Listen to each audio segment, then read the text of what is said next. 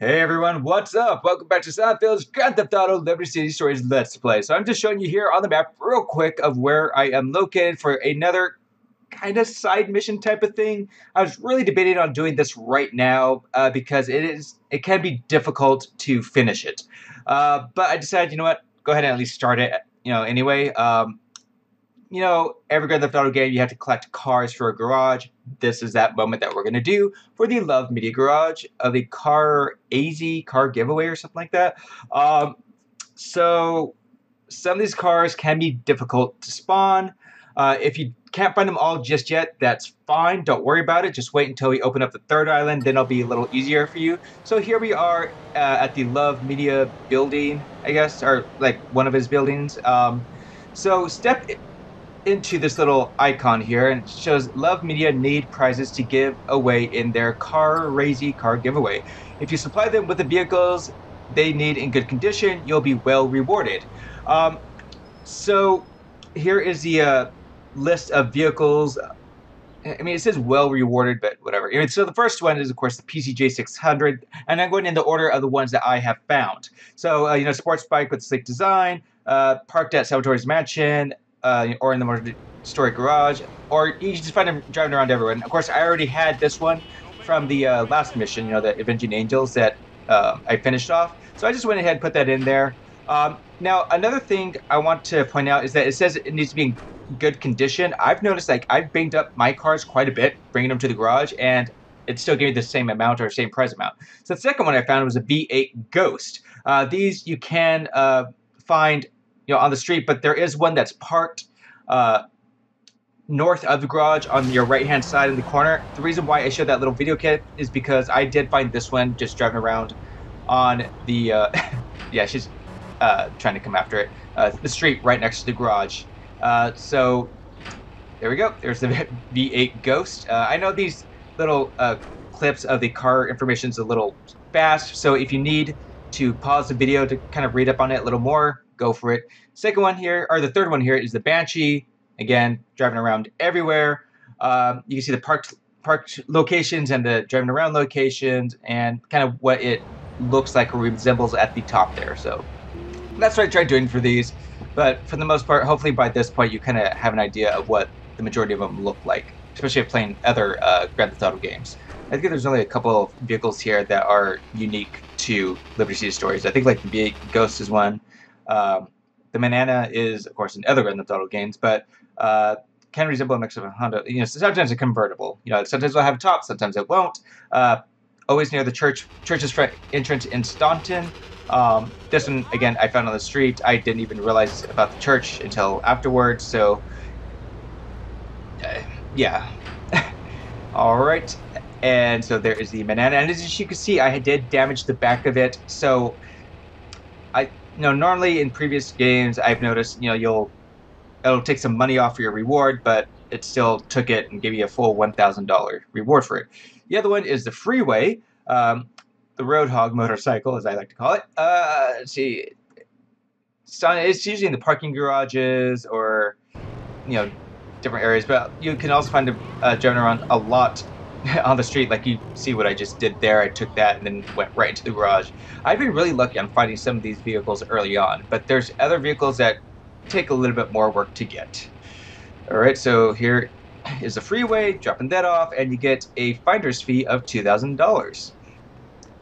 And just to let you know, the reward for this isn't the best. So the hearse is only parked in one location, or you can find it driving around in a Donald Love mission coming up, but just go to the park location, which is at the hospital all the way up north. As you can see where I'm at here on the map, there is this like small lot facing the northern road bit.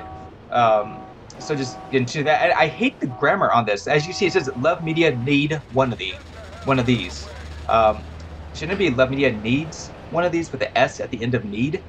I just hate reading that every single time. It bugs me. I'm a grammar Nazi like that. It really, really bugs me.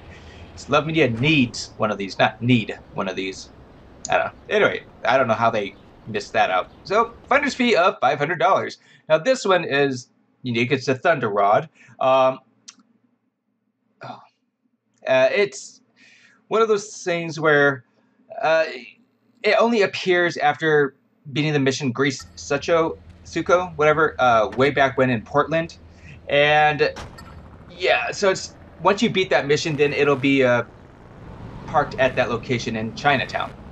So anyway, you have to go to Portland, pick it up, come all the way back to Staunton, and drop it off.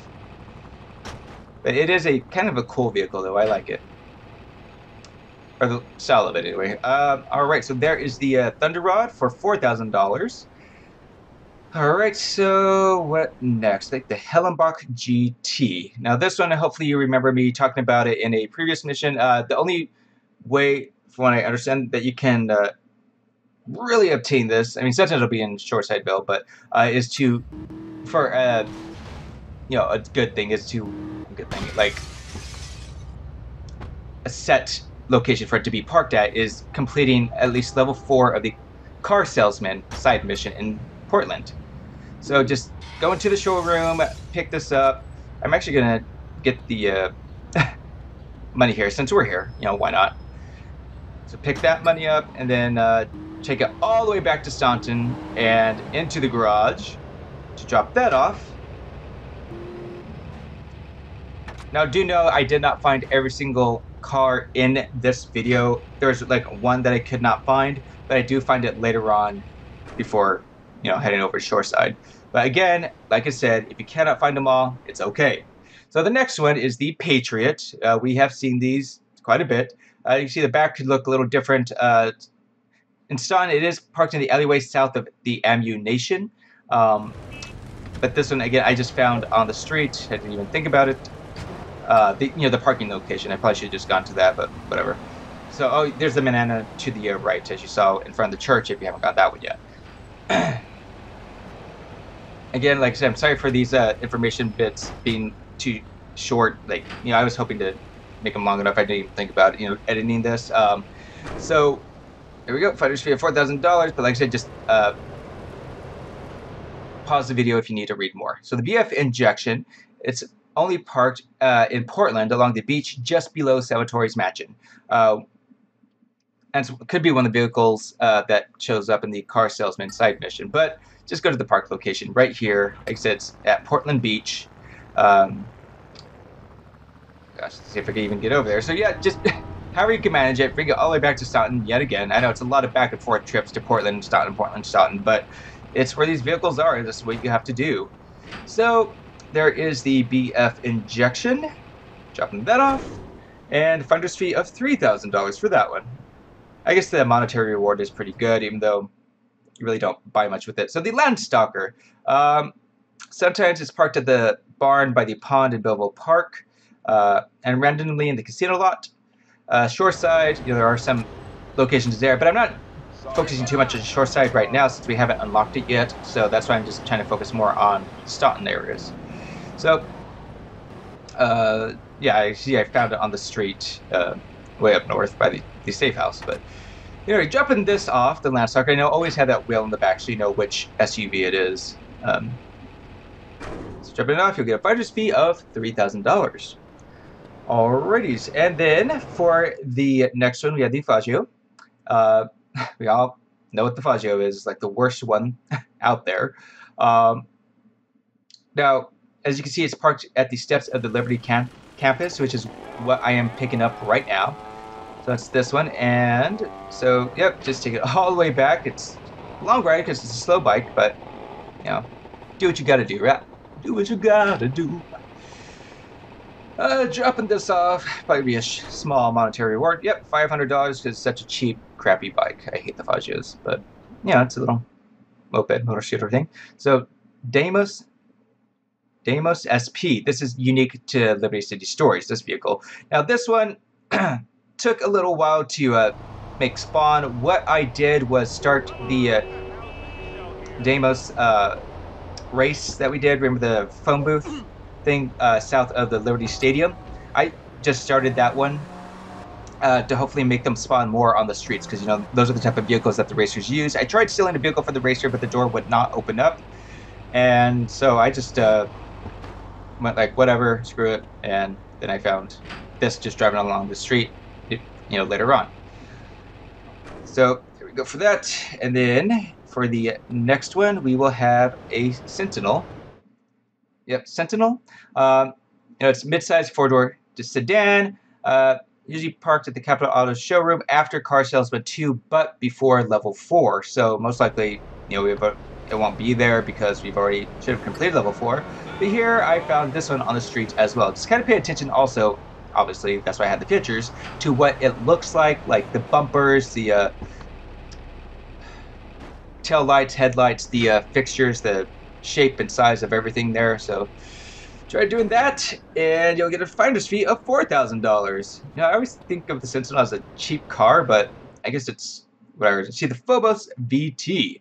Kind of resembles a Corvette and Camaro, parked at Shoreside in the gravel lot just west of our future hideouts. But of course, that's Shoreside, not Staunton. So this one I also found on the street driving around, but could be another rare one to make spawn. Again, for these type of vehicles, the best way to do it is to get another sports car like a Banshee or whatever you can find driving around. Start driving around in that for a bit, and hopefully eventually one of these will spawn. So that is all I found. As you can see, all I have left is the Infernus, because that is an extremely rare vehicle to make spawn, especially in Staunton, and even in Shoreside Vale, it's a little hard to make spawn. So I just finally ended it with that and show you that we were at 53% towards 100% completion. All right. So that's it with this video, everyone. I love you all. Peace out. Until next time. Adios.